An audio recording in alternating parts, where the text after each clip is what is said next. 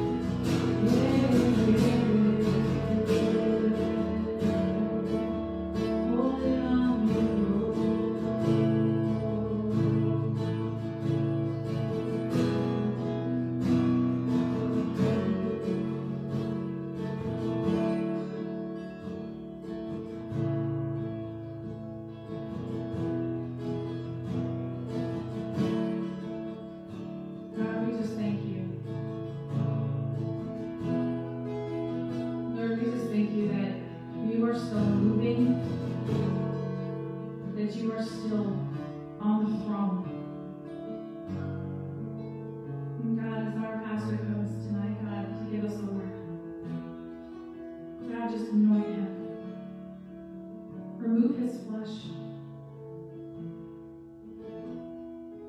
And just let your presence just flow where each person is at tonight, God. Lord, we just thank you. In these things we pray. Amen. Well, as we give our pastor a moment to get prepared, I just want to say thank you guys for either calling in or watching us tonight. We just are so honored that we still have the ability to preach the gospel, even though no one's here in the church. But we've learned that church is not a building. Church is a family. And for all of you that are listening, for all of you that can see me, you are family, and we love you. Amen. And with that being said, amen. Is this thing on? Checking. I messed something up. I may have. Testing, testing, testing, testing. Well, hey, Pastor might be using my mic tonight. maybe. That's all right. Here we go. Here we go. Alright. There we go. All right. That will work. That will work. All right.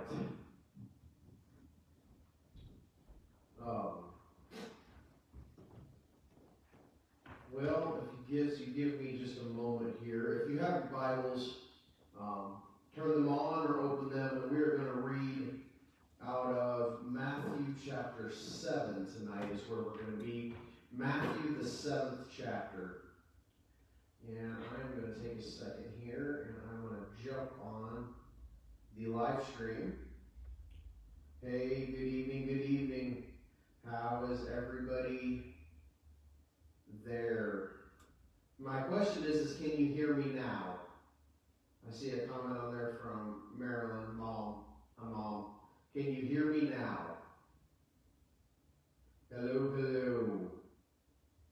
So anyways, we're going to go here, and worst case scenario, dear, you may have to move that camera forward just a little bit. But Matthew chapter 6, and as you guys can see, we've been doing a little bit of work here in the sanctuary, and I just want to just kind of let you guys know what's going on. If you want to go ahead and give us a moment while we do that, she's going to move the camera forward so it's a little bit easier for people to hear.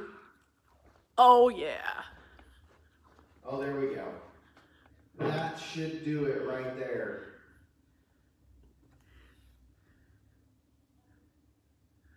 Oh, the joys of dealing with technology. Oh, yeah. All right. I just watched that whole thing on my own. That's just isn't that cool. So, but like I said, as you guys can see, we've done a little bit of rearranging, a little bit of, well, as you can see, so just so you know what we did and why we did it, okay? Behind me, there was a large crack in the wall, and it needed to be It needed to be repaired, and so we did that. Several of the church members have been in here in the sanctuary. We've been working on this. We've been, oh, there we go. That'll help too. And we have been, we spent a good couple weeks in here just trying to repair and do the best we can to take care of God's house and to steward it, because the Bible talks about often stewardship and how we are given things and God wants us to take care of them. And I'm not saying anything that it wasn't stewarded before. That's not what I'm saying. But I'm saying that, there were just some things that we saw that needed to be fixed, needed to be repaired. And unfortunately, in the repairing process, the crack was right down the middle of the mural that was on the stage, and we unfortunately were unable to salvage that or save that. So that's why we covered it, is because it needed to be fixed. But anyways, we're not done. We've still got a few other things to do. But you know what? God is awesome. Amen. Anyways, so moving on here, Matthew, the 7th chapter. And if you guys have questions, if you guys have comments or anything, go ahead, put them right in the comments. I'm right here with you. Matthew, the 7th chapter. And it's hard for me to preach without somebody giving me an amen every now and then. So Amen. if you feel like chiming in there on the comments with an amen or two, or an ouch, or an oops, or an oh, well, just go ahead and do that. We love you. Anyway, so tonight we're going to read out of Matthew chapter 7, starting in verse 1, and it says this: "Do not judge, so that you won't be judged. For you will be judged by the same standard which you judge others, and you will be measured by the same measure you use. Why do you look at the splinter in your brother's eye, but don't notice the beam of wood in your own eye? Or how can you say to your brother, 'Let me take the splinter out of your eye,' and look, there's a beam of wood in your own eye? Hypocrite, first take the beam of wood out of your eye, and then you will see clearly to take the splinter out of your brother's eye. Do not give what is holy to dogs, or toss your pearls before pigs, or they will trample them under their feet, and turn and tear you to pieces." Father, we thank you for your word, and God, I pray that you would minister to your people tonight. In Jesus' name I pray. Amen. So I don't know about you, but I have heard often that the term "do not judge." Has anybody else ever been around somebody that said, "You can't judge me, only God can judge me"? Right? And more often than not, and I've heard this quoted by many people. I've heard this quoted often even by people who are irreligious or don't go to church or don't claim to be Christian, and but they know the phrase, "Do not judge. You can't judge me." Well, I want to talk about that tonight, and I want us to get a little bit. I want us to bring a little bit of context into what we're talking about tonight. Amen? So, as most of you should know, and if you are new, sitting under any kind of my teaching, you're going to know that you need to learn that context is everything. Anytime you study Scripture, anytime you're reading the Bible, you would have to understand the context of what is going on so that people can see and understand what you are talking about. So the first thing we have to note is that Jesus is talking to a group of religious people. He is talking to a group of Pharisees and Sadducees. I'm sure there are other people in the mix, but primarily he's talking with them. And he says, now the Pharisees and the Sadducees, you see, I remember the Sadducees because they're always sad, you see. Anyways, better get some laughs on that. I know it's a bad joke. You see, but these people were the ruling religious elites of the day. They also made up the Sanhedrin, which was also the governing body of the day. Now, you might say, well, I thought they were under Roman rule. Well, they were. What the Romans did, is they said, what we're going to do is we're going to conquer you, and then we're going to leave the government in charge that was already in charge, but we're just going to tell them what to do. So they were able to follow their own rules. They were able to follow the Mosaic law and all of the traditions of the Pharisees and everything that went on there, but they were still ruled by the Romans. That's why you see that when they brought Jesus before the Sanhedrin and then they sent him before Pilate. Pilate was the Roman governor of the area, and Pilate was the one who could give the death penalty. You see, the Jews couldn't give the death penalty. They could uphold their laws, their traditions, but they couldn't impose the death sentence. So that's why they had to send Jesus from the Sanhedrin to had to send them from the Sanhedrin to Pilate, the Roman governor, to be able to actually crucify him. You see, but this this body of people they made rules and they made traditions that they enforced on the people. Keeping in mind, though, we have to keep in mind that all of the rules, all of the traditions, everything that they made up was in addition to the law of Moses. And so Jesus is sitting there and he's talking to them and he says this phrase, "Do not judge." Okay. Well, first we kind of got to go back and we've got to look and see, what does this term judge mean? And the term judge could be translated out as condemn. Or there's a couple other words there, but primarily it could be used as do not judge, do not legislate against, do not condemn, so that you won't be condemned. And then in verse 2 he says this, "For you will be judged by the same standard which you use to judge others, and you will be measured by the same measure you use." So what he's saying here is we have to be careful of what we do and what we say and the thoughts and actions that we're having. So the first question I have this evening is, are you looking to justify your position with God? Okay? Now, you say that and you go, "Oh, okay, what are you talking about, Pastor? Am I looking to justify my position with God?" That's a strange question to ask in light of this topic, don't judge. But you see, that's exactly what the Pharisees were doing. They were trying to justify their position with God. And so it looks something like this. So my children love one another and they're great kids. They never do anything wrong, right? No, I'm sorry. Thou shalt not lie, Sean. My children do this stuff all the time, okay? One of them will come in and they will say, "We've come," and Addison will come and she'll say, "Jackson won't let me play video games." And she'll say, "He's making it too hard, or he's making it too difficult, or he's just being a jerk in general." And then from out of the other room, you will hear Jackson say, "Yeah, but she did the same thing to me yesterday. Yeah, but," and there's a rebuttal, right? And in our house, we call this throwing them under the bus. You know, it's kind of like being a tattletale.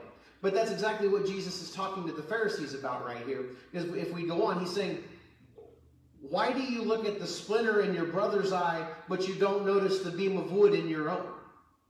What he's saying is, don't throw your brother under the bus. You see, the religious leaders were puffing themselves up, and they were saying, "Look at me and look how good I look. Look how good I am, and look how much that person over there is a sinner." They were puffing themselves up. They were trying to make themselves feel better, I guess. Or they were trying to make themselves look better than they actually were. Now, how many of us do this in our own lives? We say, well, at least, I'm not the most religious person in the world, but at least I'm not this person. Or at least my children don't do this. Right? How many of us have ever had those thoughts? How many of us have ever tried to justify sin in our own lives? Right? I remember growing up, I used to say that, well, it's okay, the preacher does it. Well, I saw the preacher's kids doing this, so it must be okay. Right? But we look at other people sometimes and we try to justify our sin. We try to justify that. What are we doing? Is it okay to sleep around? Is it okay to live in a lifestyle that is anti-God? Is it okay to do things? No, it is not. There are standards, but there are standards that are laid out in Scripture, right? And the first thing that somebody will say to you is, you can't judge me. He says, no. All judgment has to start in my house. I have to judge myself. All right, we're going to find out here in a couple weeks that there are times and there are places in the house of God, in the congregation of faith, where we do have to judge one another, where judgment is acceptable. But we have to reframe our thoughts of judgment. We have to reframe what we think about, and we have to get a biblical understanding of what God means when he says that he is the judge and when he is going to judge the world. We have to get a biblical idea of what he's talking about. But you see, we can even see multiple examples of the Pharisees trying to puff themselves up throughout Scripture. Right? The first one is the woman who anointed Jesus' feet with her tears. Simon the Pharisee says, surely this man is not a prophet, for he would know that this woman is a sinner. You see, he had prejudged. He said, well, I'm better because I don't do all of this stuff. And this woman is a sinner. And essentially, Jesus looks at him and says, listen, Simon, this woman's been set free, and because she understands who I am and you are not. You know, or what about the woman caught in adultery? Purely because they were trying to trap Jesus, they dragged this woman who is caught in adultery. And so apparently they must have known where she was. They must have known who she was. They must have had some idea, and they elevated her sin. And they said, well, she is an adulteress, and our law says that she has to die. So they brought her before Jesus to try to trap him in his words, but he didn't say anything, and we all know how that story ends. You see, Jesus was trying to address the problem in the religious community. He's not talking to a bunch of irreligious people here. He's not talking to the sinner. He's not talking to the woman at the well. He's not talking to the woman caught in adultery. He's not talking to anybody but the religious community. And he's saying, listen, you need to figure out your stuff first. You see, judgment must begin in the house of God. So we have to come to the place where we say, we're not going to judge the world, we're not going to judge those around us, and we're not going to judge our brothers and sisters. Why? Because we understand that we all still have issues, and we need to focus on ourselves. You see, Jesus tells us in Matthew 22, verse 37 and 38, it says this, it says, love the Lord your God with all your heart, with all your soul, and all your mind, and love your neighbor as yourself. You see, he says that these are the two greatest commands in all of Scripture. He says the law and the prophets all boil down to this one thing, or these two things. Love the Lord your God with all your heart, with all your soul, and all your mind. And love your neighbor as yourself.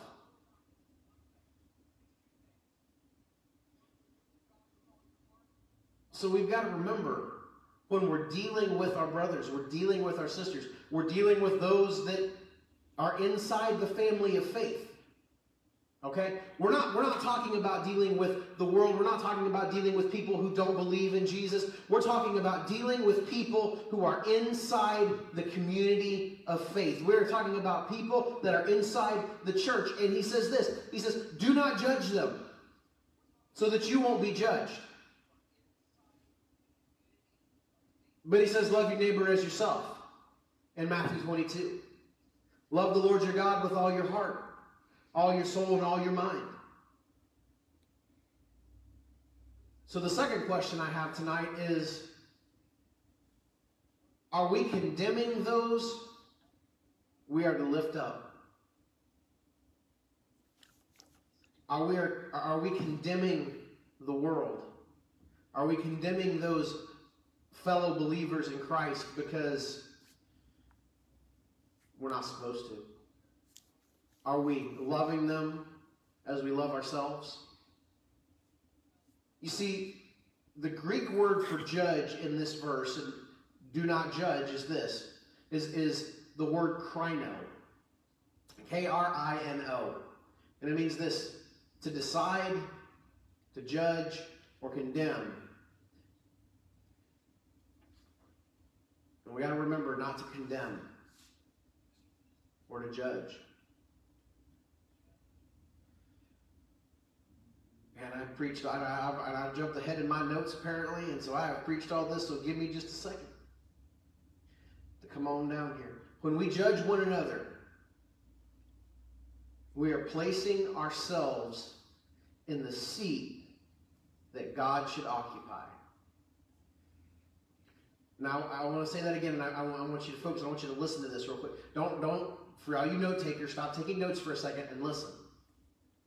When we judge one another, okay, when we judge fellow Christians, we are placing ourselves in a seat that God should occupy. Okay? Judge not, because you are going to receive the same judgment that you give. You are going to receive. So if you are a harsh judge, you will receive a harsh judgment. Because Matthew 7:2 says it this way, for you will be judged by the same standard which you judged others. You see, God is the one that is doing the judging in this verse. God is the one that sees the secret motives of the heart. God is the one who takes all of our ill intentions. He takes all of our everything and he weighs them at the end. He is the judge. But if we look historically, you see, we've got to understand what it means to be a judge in the Old Testament. We've got to understand what it means to be a judge in the New Testament. We've got to understand, because we have a Western mentality of what a judge is. And God is not a judge like the black-gavelled robe, the black-robed man or woman with the gavel waiting to cast sentence upon somebody. That's not the kind of judge God is. And I'm going to prove that to you tonight in Scripture. So God's historic role. You see, Yahweh made a covenant. Now, what is a covenant, you say? A covenant is a contractual agreement. It is an agreement between two parties that says, if you do this, I will do this. It's agreed upon. It is a contract. It is sealed. You can see it all throughout the Old Testament, that people would cut covenant together. They would come into agreement about one thing. They would cut covenant. And so Yahweh made a covenant with Abraham, and it was retroactive. You see that the covenant that God made with Abraham was not just with Abraham, but it was with Abraham and all of Abraham's descendants. He made a contractual agreement with Abraham, and that agreement came with legal rights to God. Legal rights were made because of that covenant. You see, God said this. He said, I am to be the ruler of this people when he cut covenant with Abraham. He says, I am the Lord your God. He says that in Exodus, I am the Lord your God who delivered you out of Egypt. He's saying this. He's not saying he's some weak-kneed little nature God who's talking about all. He says, no, I am the Lord your God, and I am the one who is going to rule you. You see, it was God's intention to rule Israel forever. God never intended for there to be a king or a prime minister. God intended to rule Israel forever, and he still does. You see, Israel was meant to be ruled by God himself. That is why when they came out of Egypt, they were not led by a king. They were led by a prophet. They were not led by, when they crossed into the promised land, Joshua didn't say, I am now your king. He said, no, I am the one who is going to seek God. I am going to hear his voice, and then I am going to do what that word has called me to do. You see, he was a prophet. He was somebody who knew how to hear the voice of the Lord and then do that. You see, God himself ruled Israel. You see, God himself was their king. He was their ruler. And that rulership came with legislative rights.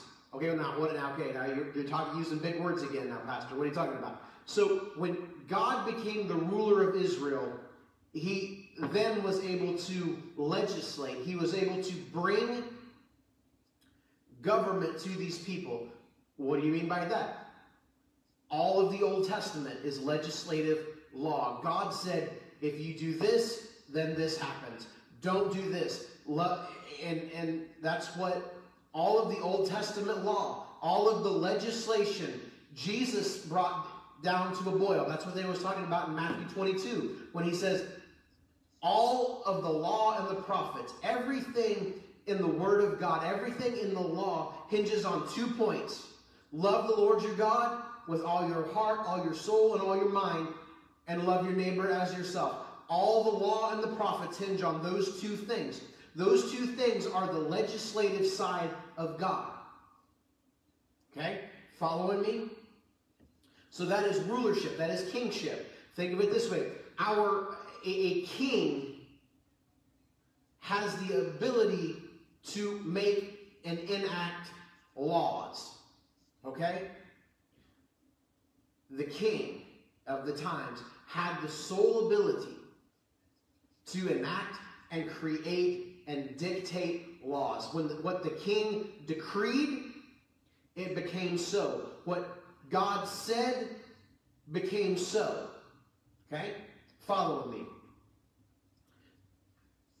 But it wasn't until Israel was ruled by God, until they decided that they wanted to be like everybody else and be ruled by man. You see, they didn't want to be ruled by God. They wanted to look like everybody else. Now, this could be a nice little side jog that I'm not going to take, but how often in our lives do we say, God, I don't want to be ruled by you. I want to look like everybody else.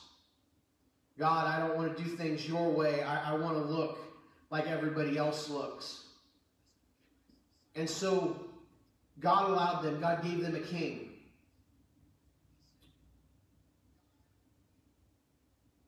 But God did not just have legal authority, okay? He didn't just have that legislative side. As all kings, he had a judicial side, okay? Or a judge side. Because kings created laws, and then they had magistrates and people and themselves who upheld the law. They judged a matter to see if it was in line with the law. You see, God was the judge of Israel. I'm going to give you 3 scriptures. Now, I'm not going to give you context for them. I want you to go look them up on your own. You can rewind this video when the live is over and you can get these 3 scriptures. You can write them down really quickly. But I want to give you 3 scriptures tonight that says God was the judge of Israel. The first scripture I'm going to give you tonight is Judges 11 and 27. Judges 11 and 27. And it says this, let the Lord who is judge. The Lord who is what? The Lord who is judge decide today. You see, Judges 11 and 27, it's in the B clause of Judges 11 and 27, that the Lord who is the judge decide between the Israelites and the Ammonites. Let God judge. Let God decide if our dispute is right or it is wrong. Let God decide what is going on, okay? The second scripture, 2 Samuel 18 and 31. It says this, it says, then just as the Cushite came and said, may the Lord the king hear the good news. The Lord has vindicated you today by freeing those who rise against you. Now you say, well, Pastor, that didn't have the word judge in it. No, but it did have the word vindicate, which is another fancy way of saying judge. You see, God has ruled in your favor. God has vindicated you. You see, that's what the scripture's talking about. That God has come and God has said that I am going to fight for you. God has vindicated me. God has allowed me, without any effort on my side, God has vindicated me, and He has created judgment for me. All right, the last one.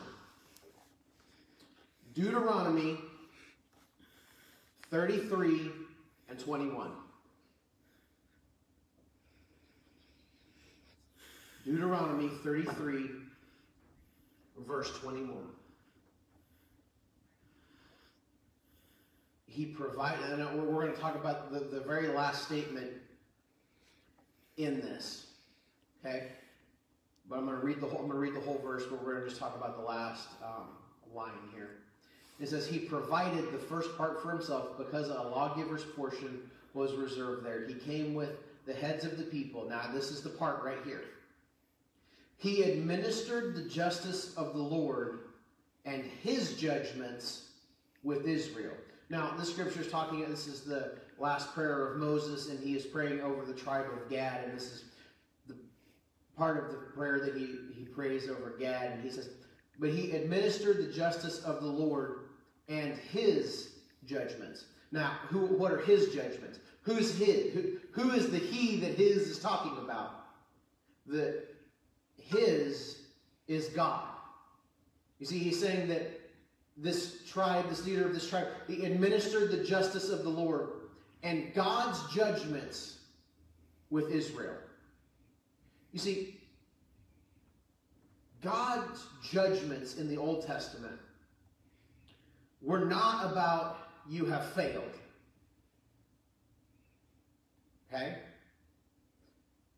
God's judgments were the victories of Israel. You see, God was their judge, which in the Old Testament times, if you take the word, it's the word mizpah,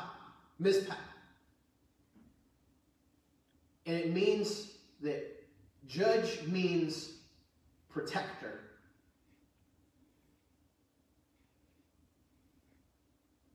Judge means protector.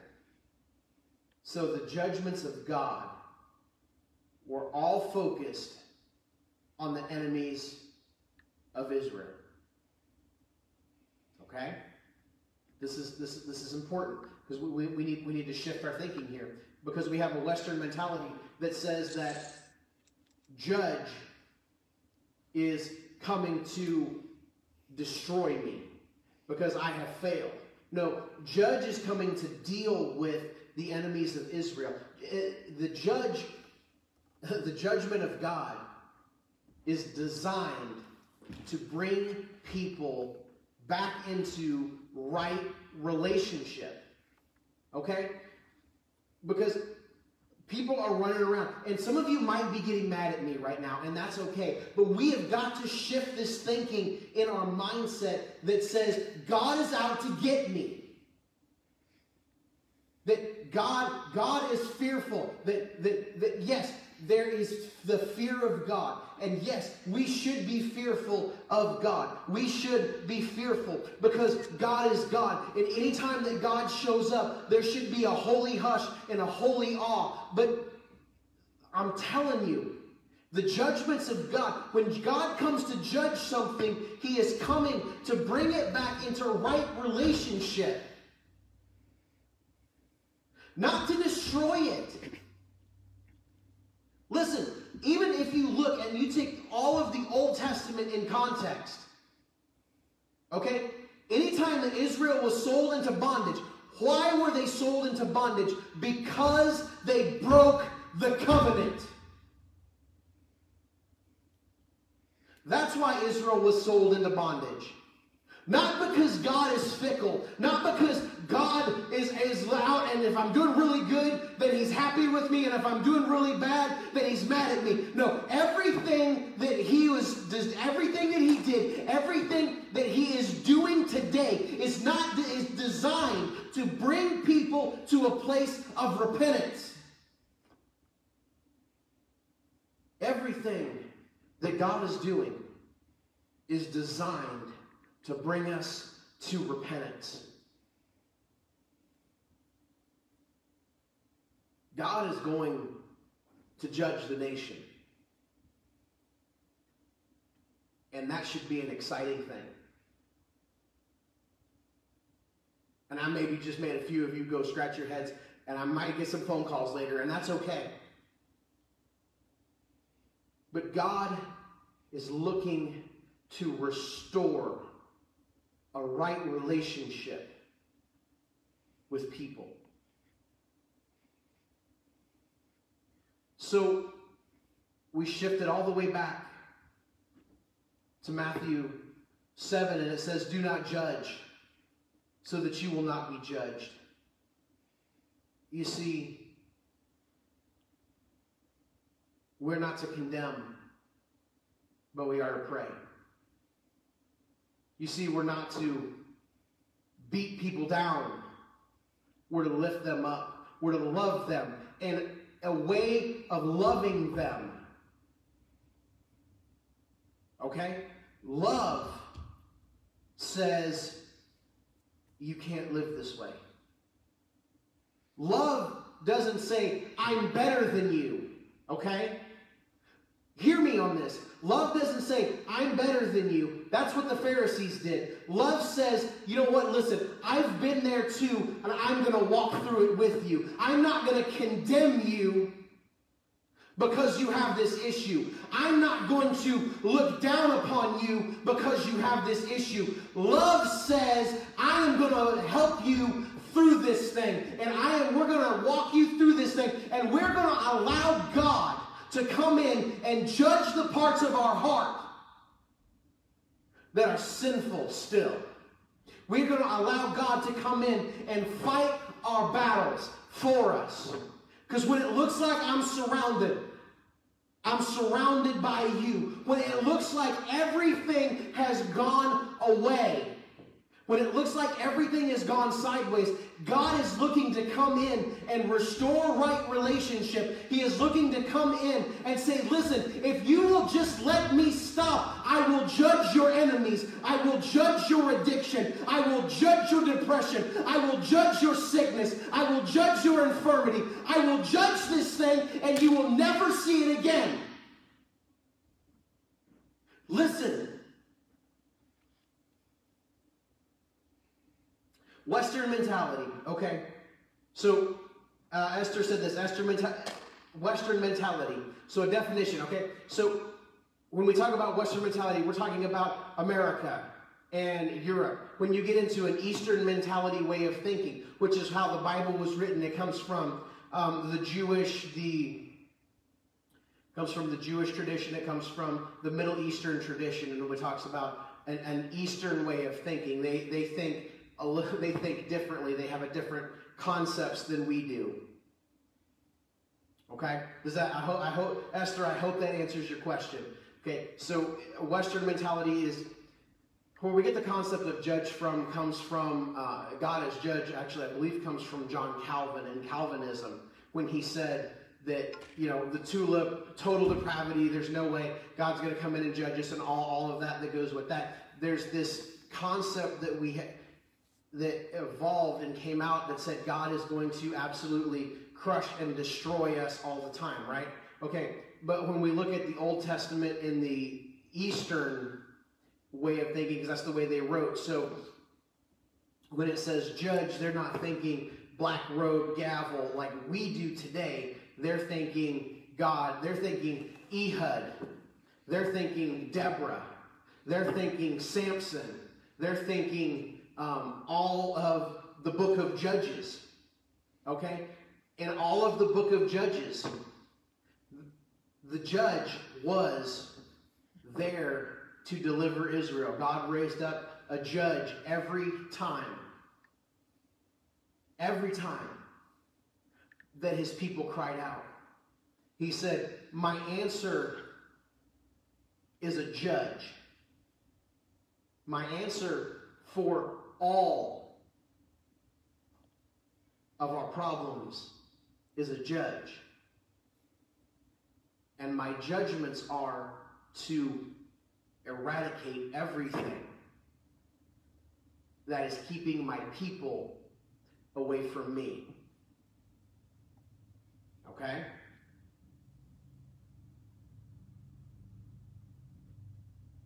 God is our judge.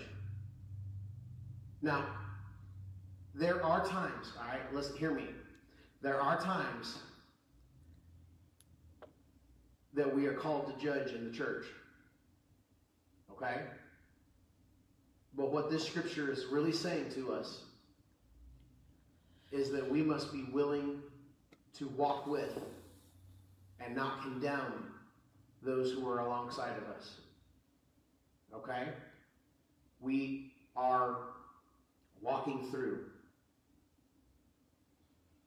together, loving one another, preferring one another, dealing with our own issues, okay? And not looking down upon somebody else because they have struggles and they have issues, but we help them move through it. And like I said, here in the next couple weeks, we are going to be talking about why in those times that leadership in the church, and notice I said leadership in the church, has the ability to judge. All right, let's pray. Father, I thank you for this night. God, I thank you for, God, I just thank you for your word. God, and I pray that you would help us shift. God, I pray that you would help us change the way we think about who you are as judge. God, you're not, God, I just pray that you would help us to see that you are not the black-robed man with a gavel waiting to send us to hell because we messed up. But God, you are the loving Abba Father who is with us and has designed to judge those areas so that we never see them again. God, I thank you for what you're doing in this place. I thank you for who you are. In Jesus' name I pray. Amen. God bless you guys. We will see you on Sunday.